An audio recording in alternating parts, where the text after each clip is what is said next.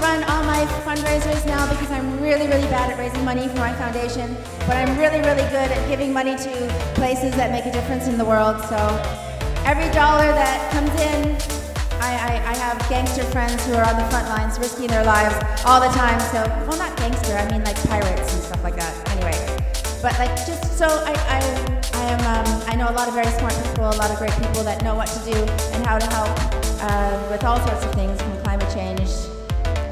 Oh, I don't know how to make a lot of money. This is Bernard's job, and he's really good at it. Thank you, Bernard.